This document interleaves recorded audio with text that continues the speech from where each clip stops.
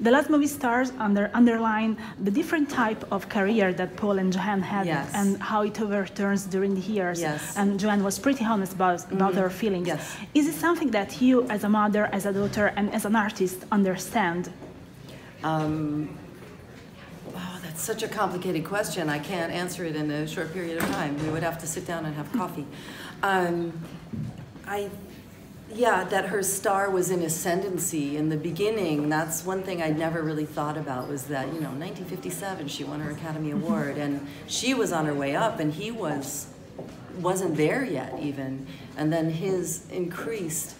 I mean, it's a question about stardom versus artistry.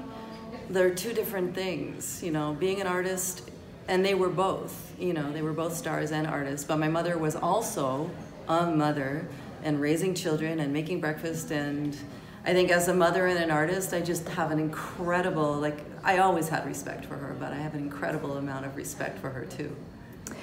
This documentary is a voice is a play with many voices. There is just one narrator. Do you think that this is the perfect approach to tell this story? Because it seems that the new Hollywood stars pay homage to two of the greatest stars of cinema and to an era that doesn't exist anymore. Well, I think what they share in the through line is a respect for craft. And I think to the point of, you know, it's the through line is the artist, the idea of the artist. I think that remains consistent, you know, and I think the idea of the myth of Hollywood and all that, it falls away, it doesn't matter. I mean, I think as actors, that's the through line that connects all of them, and that's where the respect comes from. What do you think that Ethan Hawke had to this story?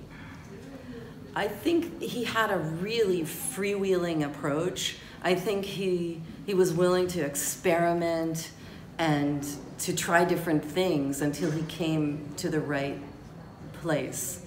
And I think his process was fascinating. I think it was messy and wonderful, and I think he found the perfect balance of everything. I think he really did a brilliant job, and I'm really happy with it.